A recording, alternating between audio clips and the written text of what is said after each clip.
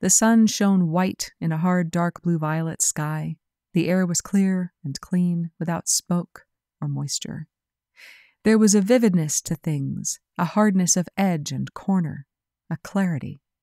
Everything stood out separate, itself. I'm just a poor wayfaring stranger, traveling through this world below. Hi everyone, this is Ivy Tara Blair, and welcome to Ivy Tara Blair Unplugged 2021. I'm in a different situation here. I'm not in the studio. It was actually never my goal to record all of Unplugged in the studio. The goal was, to be less formal, to not be in the studio. But I just never got around to setting up a mic outside the studio until I needed one for a different project. So, what happened to my Unplugged podcast project? Well, it got interrupted by books.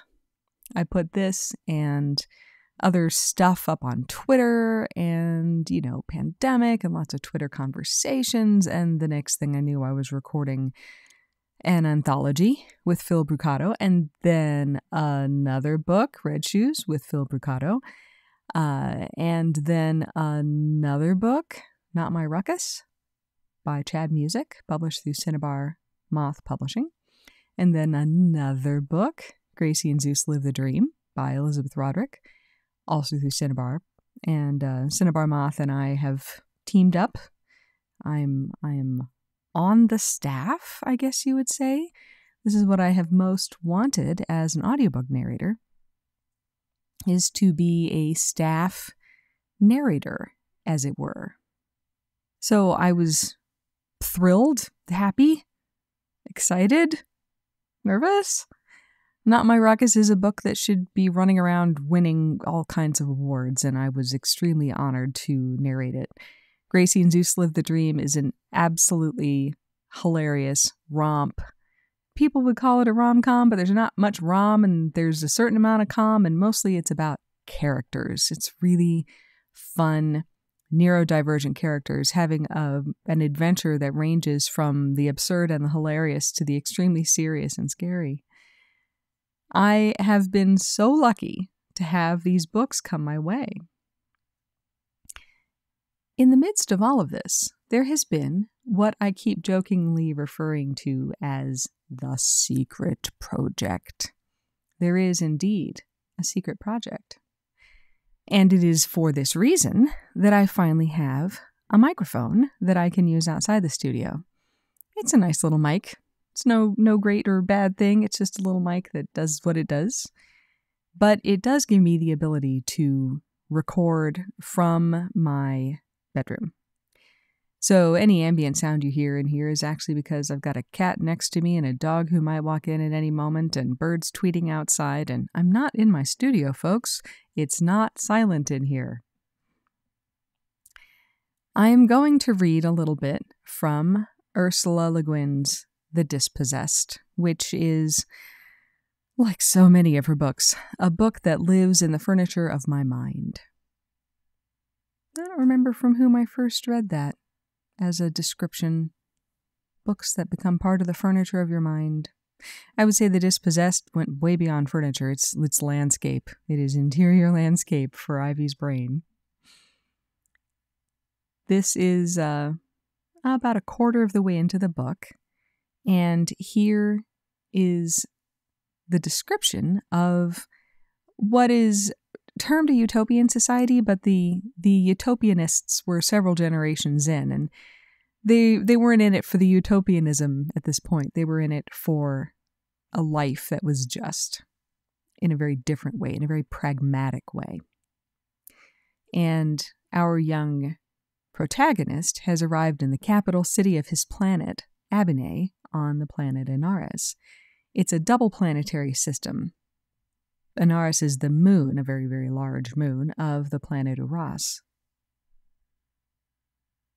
Decentralization had been an essential element in Odo's plans for the society she did not live to see founded. She had no intention of trying to de-urbanize civilization. though she suggested that the natural limit to the size of a community lay in its dependence on its own immediate region for essential food and power. She intended that all communities be connected by communication and transportation networks, so that goods and ideas would get where they were wanted, and the administration of things might work with speed and ease, and no community should be cut off from change and interchange. But the network was not to be run from the top down. There was to be no controlling center, no capital, no establishment for the self-perpetuating machinery of bureaucracy, and the dominance drive of individuals seeking to become captains, bosses, chiefs of state. Her plans, however, had been based on the generous ground of Uras. On arid Anaris, the communities had to scatter widely in search of resources, and few of them could be self-supporting no matter how they cut back their notions of what is needed for support. They cut back very hard indeed, but to a minimum beneath which they would not go. They would not regress to pre-urban, pre-technological tribalism. They knew that their anarchism was the product of a very high civilization, of a complex, diversified culture, of a stable economy and a highly industrialized technology that could maintain high production and rapid transportation of goods. However vast the distances separating settlements, they held to the ideal of complex organism. They built the roads first, the houses second. The special resources and products of each region were interchanged continually with those of others in an intricate process of balance, that balance of diversity which is the characteristic of life, of natural and social ecology. But, as they said in the analogic mode, you can't have a nervous system without at least a ganglion, and preferably a brain. There had to be a center. The computers that coordinated the administration of things, the division of labor, and the distribution of goods, and the central federatives of most of the work syndicates were in Abinay, right from the start.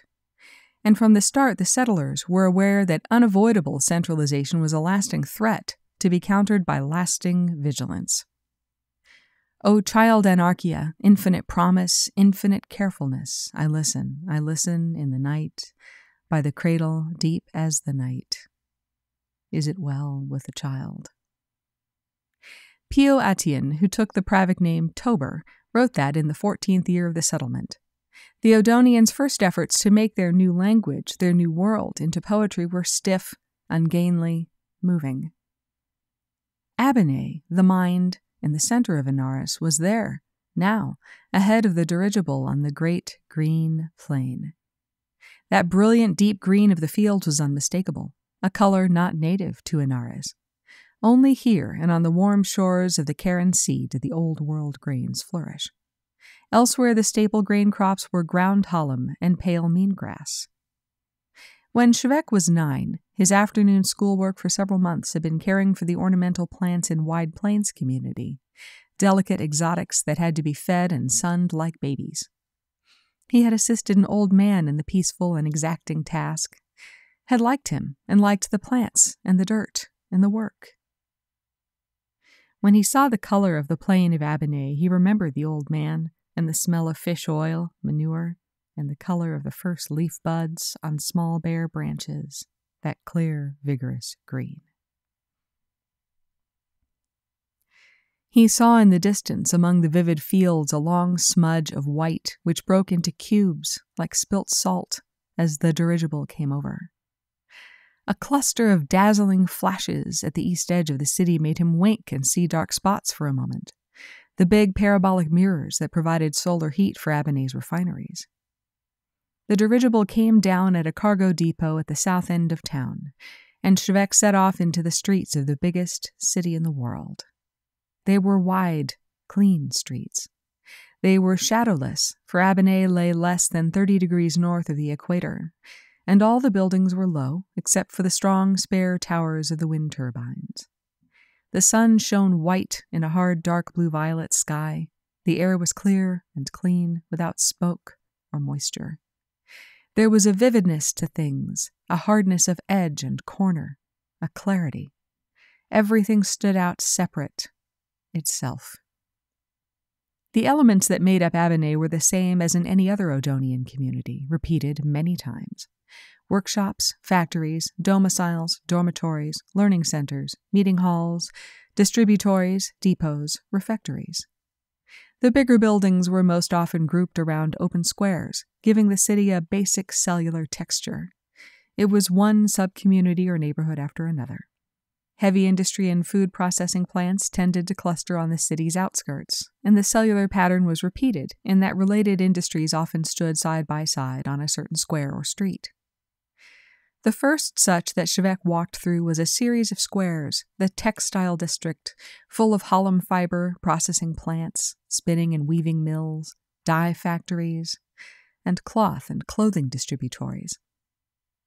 The center of each square was planted with a little forest of poles strung from top to bottom with banners and pennants of all the colors of the dyer's art, proudly proclaiming the local industry. Most of the city's buildings were pretty much alike, plain, soundly built of stone or cast foam stone. Some of them looked quite large to Chevek's eyes, but they were almost all of one story only because of the frequency of earthquake. For the same reason, the windows were small and of a tough silicon plastic that did not shatter. They were small, but there were a lot of them, for there was no artificial lighting provided from an hour before sunrise to an hour after sunset. No heat was furnished when the outside temperature went above 55 degrees Fahrenheit. It was not that Abinay was short of power, not with her wind turbines and the earth temperature differential generators used for heating, but the principle of organic economy was too essential to the functioning of the society not to affect ethics and aesthetics profoundly. Excess is excrement, Oda wrote in the analogy. Excrement retained in the body is a poison. Abinay was poisonless, a bare city, bright, the colors light and hard, the air pure. It was quiet. You could see it all laid out as plain as spilled salt. Nothing was hidden.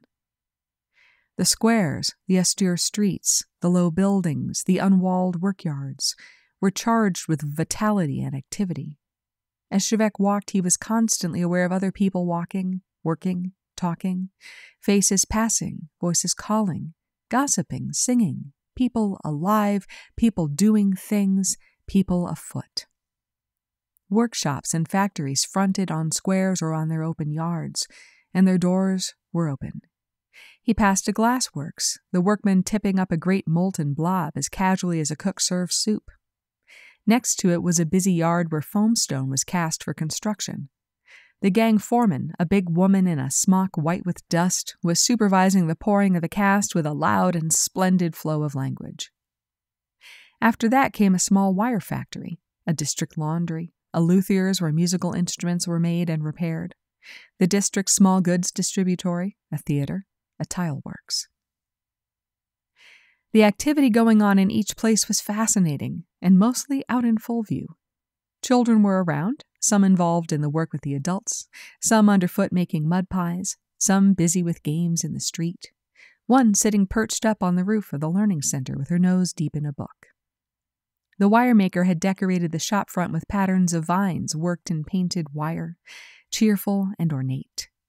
The blast of steam and conversation from the wide-open doors of the laundry was overwhelming. No doors were locked, few shut. There were no disguises and no advertisements. It was all there, all the work, all the life of the city, open to the eye and to the hand. And every now and then, down Depot Street, a thing came careering by, clanging a bell, a vehicle crammed full of people and with people festooned on stanchions all over the outside, old women cursing heartily as it failed to slow down at their stop so they could scramble off, a little boy on a homemade tricycle pursuing it madly, electric sparks showering blue from the overhead wires at crossings. As if that quiet, intense vitality of the streets built up every now and then to discharge point and leapt the gap with a crash and a blue crackle and the smell of ozone. These were the Abinay omnibuses, and as they passed, one felt like cheering. Depot Street ended in a large, airy place where 5 other streets rayed into a triangular park of grass and trees. Most parks on Inares were playgrounds of dirt or sand, with a stand of shrub and tree columns. This one was different.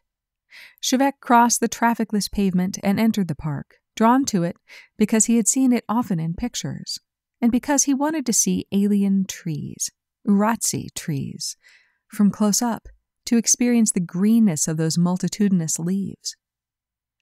The sun was setting, the sky was wide and clear, darkening to purple at the zenith, the dark of space showing through the thin atmosphere. He entered under the trees, alert, wary. Were they not wasteful, those crowding leaves? The tree hullum got along very efficiently with spines and needles, and no excess of those. Wasn't all this extravagant foliage mere excess, excrement? Such trees couldn't thrive without a rich soil, constant watering, much care. He disapproved of their lavishness, their thriftlessness. He walked under them, among them. The alien grass was soft underfoot. It was like walking on living flesh. He shied back onto the path. The dark limbs of the trees reached out over his head, holding their many wide green hands above him. Awe came into him. He knew himself blessed, though he had not asked for blessing. Some ways before him, down the darkening path, a person sat reading on a stone bench. Shevek went forward slowly. He came to the bench and stood looking at the figure who sat, with head bowed, over the book in the green-gold dusk under the trees. It was a woman of 50 or 60, strangely dressed, her hair pulled back in a knot. Her left hand on her chin nearly hid the stern mouth, her right held the papers on her knee. They were heavy, those papers. The cold hand on them was heavy. The light was dying fast, but she never looked up. She went on reading the proof sheets of The Social Organism. Shevek looked at Odo for a while.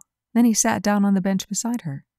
He had no concept of status at all, and there was plenty of room on the bench. He was moved by a pure impulse of companionship. He looked at the strong, sad profile and at the hands, an old woman's hands.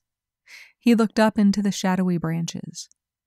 For the first time in his life, he comprehended that Odo, whose face he had known since his infancy, whose ideas were central and abiding in his mind and the mind of everyone he knew, that Odo had never set foot on Inares, that she had lived and died and was buried in the shadow of green-leaved trees, in unimaginable cities, among people speaking unknown languages, on another world. Odo was an alien, and exile. In the background, you can probably hear my cat.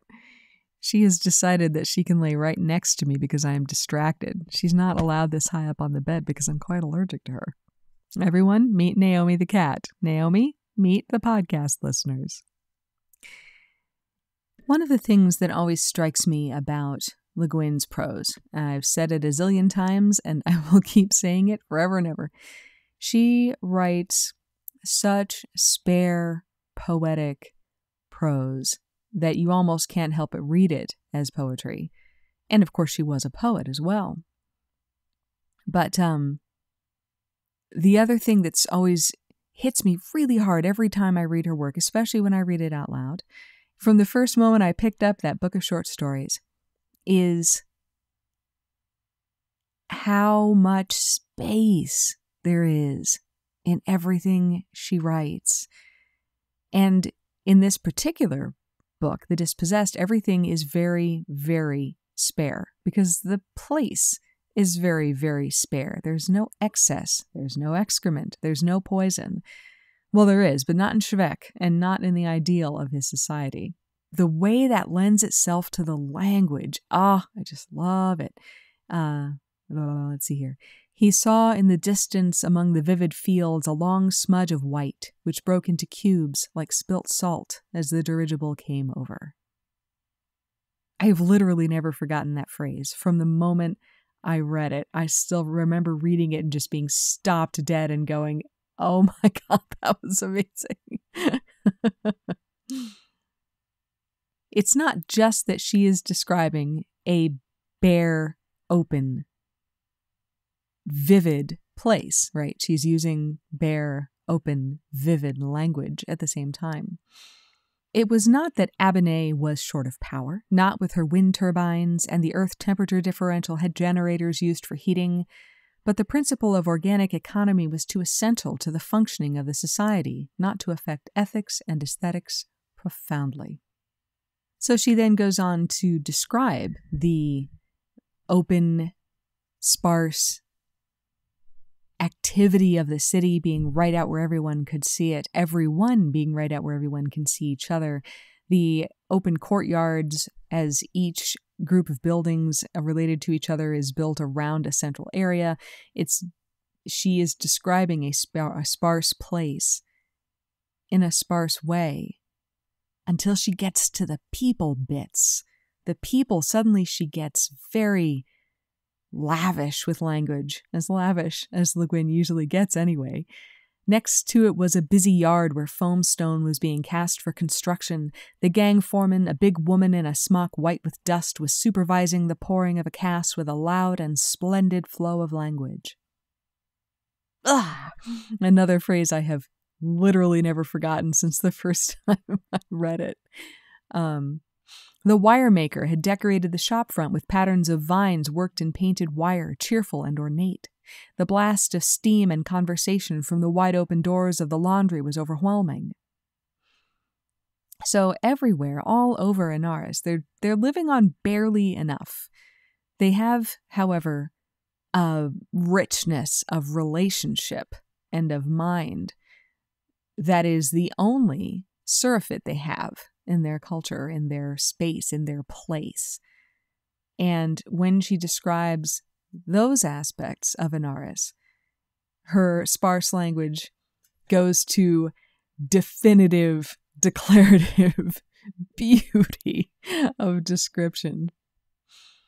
And then, of course, Chevec's concept of the trees, which hold true right up until he sees the sunlight through the leaves, that they seem excessive, that they gobble too many resources, that aren't they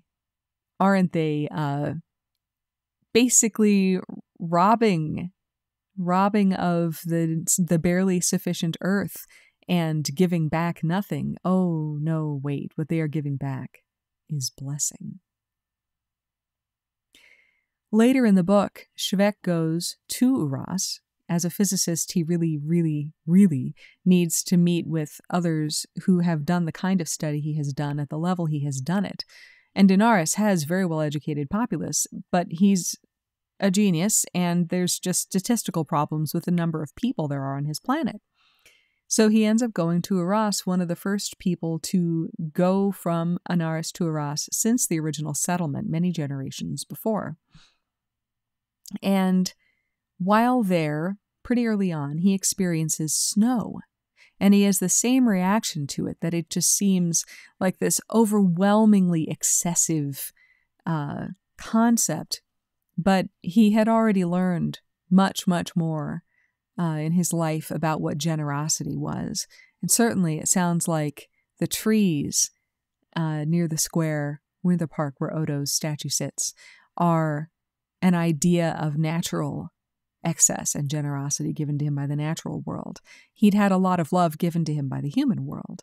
So when he reached the snow, he understood that to be a blessing, a joyfulness that was in no way excess, that no one could ever call excremental or poisonous in its lavish generosity.